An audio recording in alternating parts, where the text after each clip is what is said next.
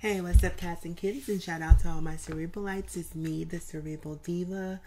Let me start off by saying good morning, good morning, good morning. It is Friday. The weekend is here. I'm hoping that you're as excited about your upcoming weekend as I am. I have a lot of stuff planned this weekend, so yeah, I'm pretty excited about that. But before the weekend starts, I want to come to you guys and talk to you about something that it was a little bit of a discussion that I had on Twitter this morning regarding the TSA. Now, not too many of us are fans of the TSA, and I understand that the TSA is a huge inconvenience. And what prompted this story, by the way, was a story on the Washington Post, or a tweet from the Washington Post that I read about a woman who, as a result of her panty liner being exposed to some degree, it triggered a pat down from the TSA.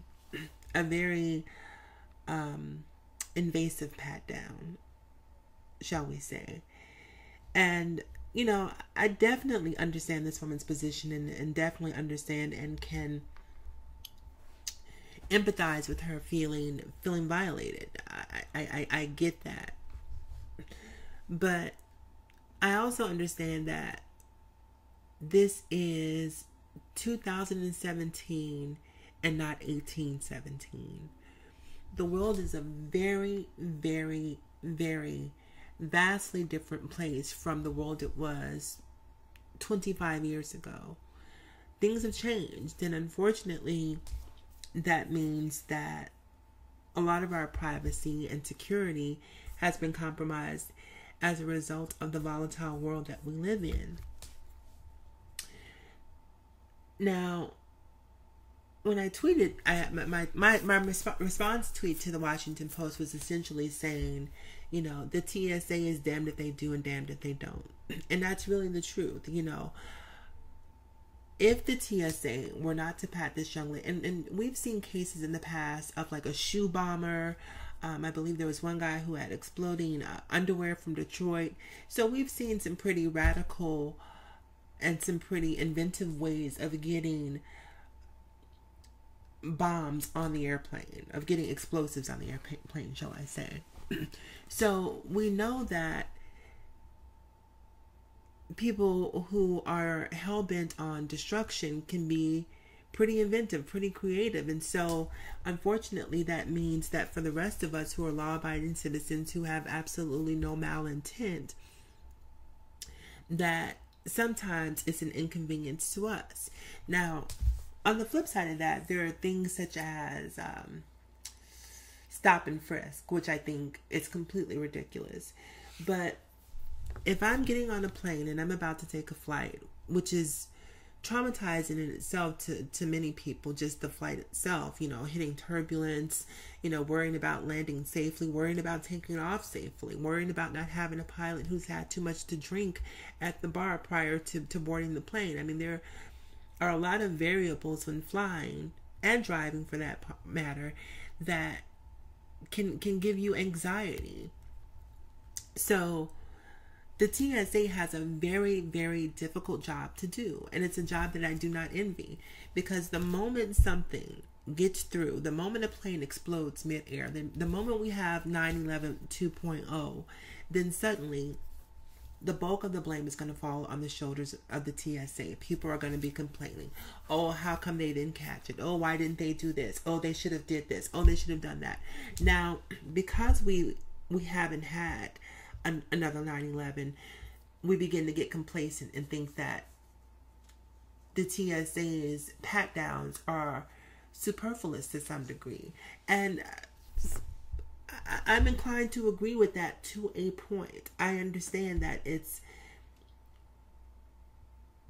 that is I don't want to necessarily say dehumanizing, but it's very invasive, for lack of a better term. It's just violating. It can be violating. That's probably what that probably better describes what I'm saying. You know, it can feel like a violation to have someone touching you in places that you're not okay with. But if you're not okay with that, you always have the option of not flying. There are planes, there are trains, there are buses, there's Uber, there are carpools, there are hoverboards, there are segways. I mean, there's a multitude of different transportation options if you're not okay with being the victim of a pat down. I don't want to say victim of if you're not okay with the pat down, then you don't have to fly. Now, for the most of us, I'm okay with that compromise. If you want to pat me down, hopefully I'll get someone who's very attractive, and maybe I'll get a date out the deal. But for some other people, and I'm kidding to some degree when I say that, but for some other people, I do understand that they're not comfortable being touched. They're not comfortable with someone's hands grazing the most intimate parts of their bodies. But what is the answer? What is the resolution? Because I'd rather have TSA than not have TSA. And that's just my personal preference. And I understand that some people think that the TSA is unnecessary, that they don't do a really good job, that they're more concerned with shampoo and sodas and all of these different sort of innocuous items. But for me, I think just the presence of the TSA being there is a deterrent to a lot of people who might have ill intentions, who might want to hurt and harm us.